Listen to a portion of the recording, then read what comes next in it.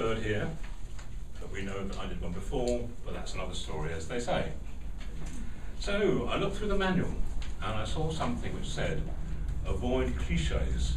What's a cliche? He says a cliche sometimes got the appropriate phrase or term to use. One of them is, every dog has its day. What do we mean by that? Fellow Toastmasters, Sergeant Arms, Mr. President, every dog has his day. There's a chance for each and every one of us and everything suddenly to be there at the right time in our life. I told a story earlier about a poor chap who was in the right place to be squashed by a wall, but we put things like that to the back of our minds. So, let's see, things arriving at the right time. This beautiful hat.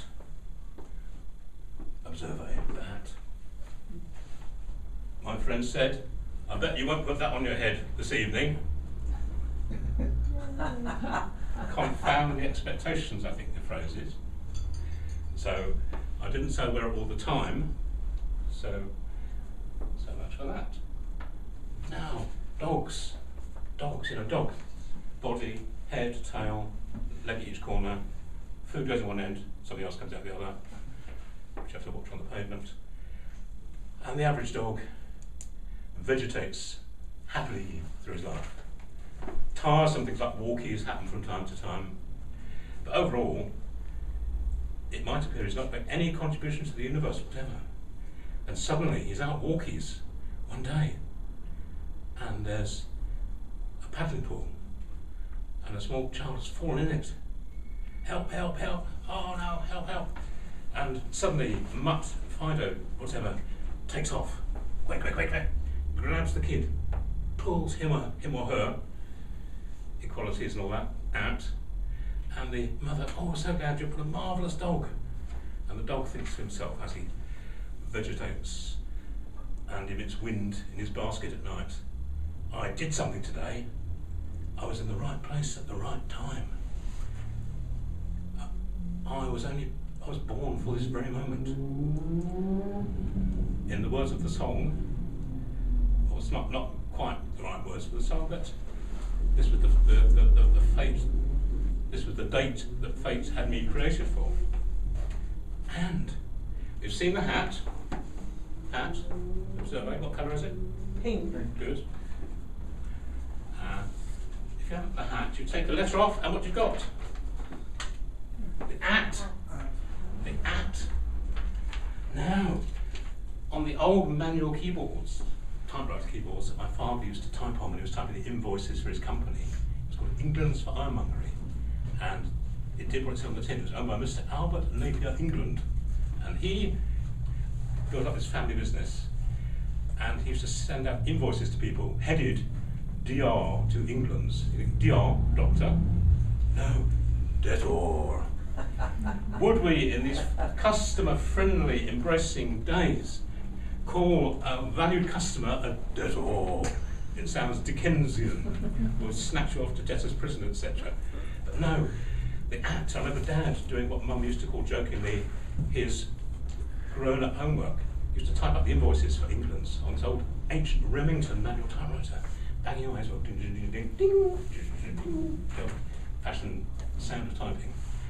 And I was fascinated by this typewriter. I used to examine it. And you press the shift key, and there's a row of these little characters on the top. Some are numbers, percentages, half, quarter, three quarters. No euro sign, and of course no dollar sign, but pound sign.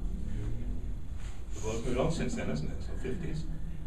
And at was there. And how was at used? Doing lists, for instance. England's had all sorts of things there. Screws, left hand, right hand screws, things that would confound the people at B&Q who wouldn't have a clue what we're talking about. And imagine typing up 25 packs of bog rolls, probably Isle. Anyone can count Isle here? You might as well rub it with sandpaper, dreadful stuff.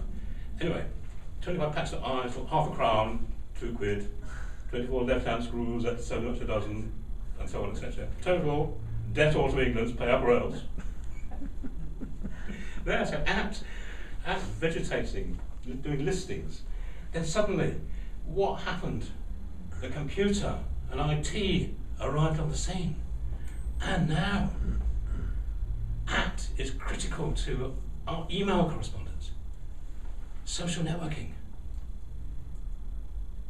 Facebook, Twitter, and the one that fascinates me, and please tell me what it's all about afterwards, dig.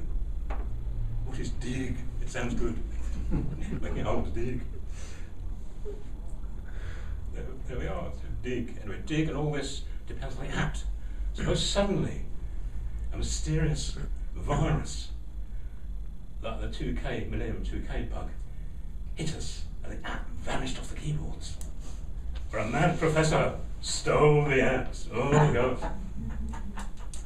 There we are, so the humble act, and the at and the hat have had their moment of fame. It was worth hanging around. I wondered to myself, am I like the at and the hat in Toastmasters? Is my moment going to come?